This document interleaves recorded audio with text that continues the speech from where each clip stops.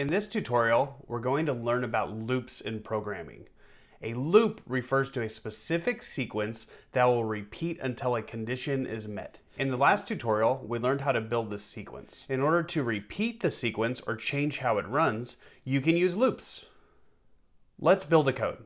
From the control drawer, drag a repeat block. In programming, this kind of loop is called a for loop, meaning we will tell it exactly how many times to repeat the sequence.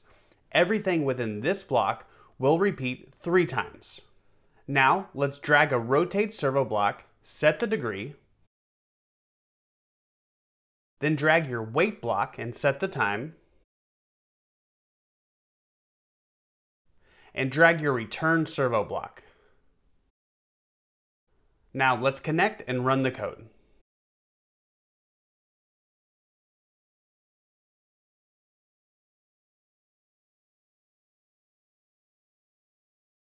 You'll see that this specific sequence will run 3 times and then stop.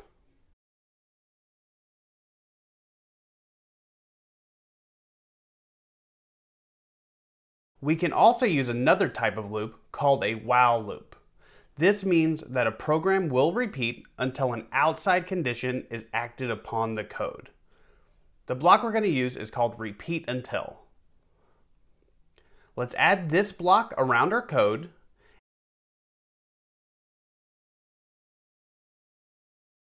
and then drag an event block into the space.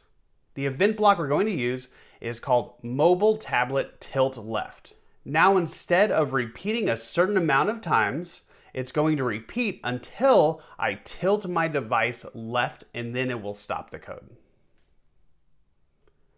That's a quick intro to loops. See what you can do.